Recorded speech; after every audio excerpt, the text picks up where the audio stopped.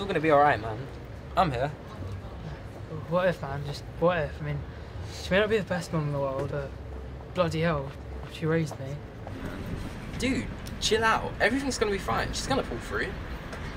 I mean, this one time, my uncle Eugene, he had this Darth Vader action figure, and he got it stuck up his ass. That is truly the dark side. No, I'm sorry, man. I guess you just need to think about the positives of the situation, and me talking about my psychotic relatives don't really help.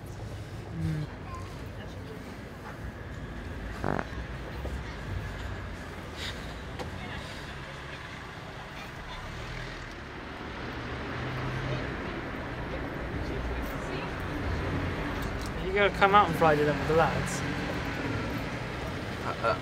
Yeah, sure. Well, did you ask them then if I could come? I don't want to be like this. It's just like, I need to take my mind off of it, you know? Dan? Dan. What? Fuck's sake, Dan. You always do this. You haven't taken a word I've said, have you? Yes, I did. You said you wanted to go to a party so you could find... No. Dude, you need to chill out. Jesus. Bullshit, that's not what I said. You always freaking do this. What? What do I do? Always priority. Not this bollocks again. If you weren't so obsessed with me... What the fuck? Is this it? Ever since the girls came, and they came for you, plenty of them, you've changed, man. You've become this egotistical, arrogant... Ugh. I need you now more than ever, and you still prioritize. Stop it, Jack. I don't do that. Shut up and listen to me. You do put the girls over me. I need a friend I can rely on now. But you don't give a shit. Why are you even here right now? Are you coming with me then? I really need you. You really should. Dude, I'll be there later, okay? I think I already have a shot with this one.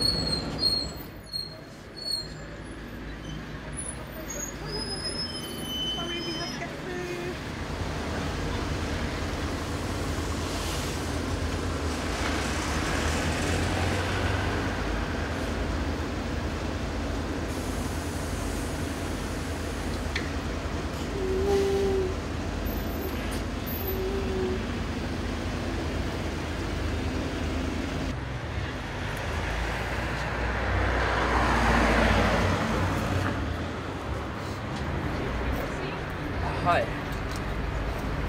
I just wanted to say, like, you caught eyes earlier. I think you're amazingly attractive. And I just wondered if you were busy right now. I'm meeting my friend.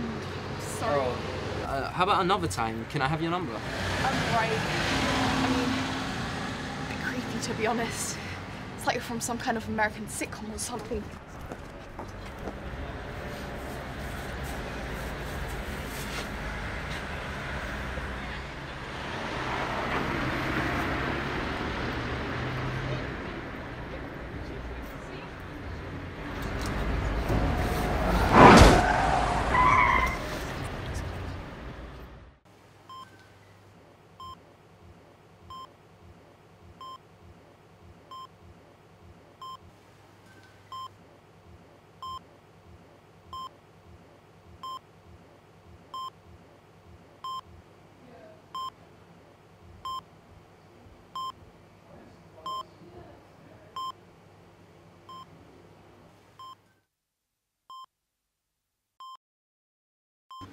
How you feeling, man?